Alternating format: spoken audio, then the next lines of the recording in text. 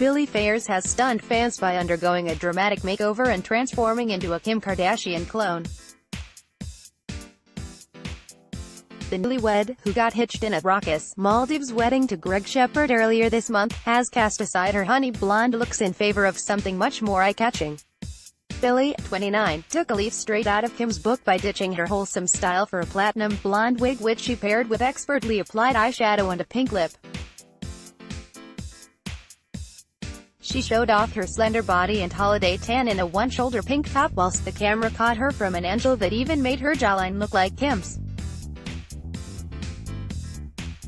Her TOWIE bestie Fern McCann was loving her work, commenting, "Just queen," but others couldn't get over the similarities between her and Kim. "On a quick glance I thought you was one of the Kardashians," commented one, while a second agreed, "I had to look twice, I thought it was Kim Kardashian, I thought you were Kim Kardashian for a quick second," echoed yet another.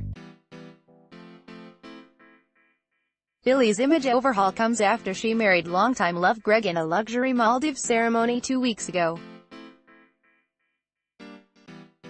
But while a great time was had by all in the 100-strong wedding party, the same couldn't be said for other holidaymakers on the Paradise Island.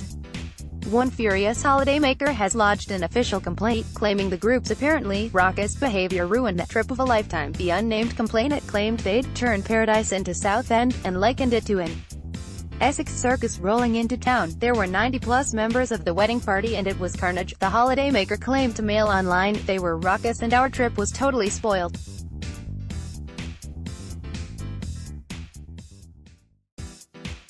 However, a rep for Billie denied the claims, insisting the C-word was never used and that the guest was verbally abusive to the wedding party. Billie and Greg got engaged and have holidayed in the Maldives for many years. They have the utmost respect for the islands and its people, and that includes the other guests staying at the resort, the spokesperson said.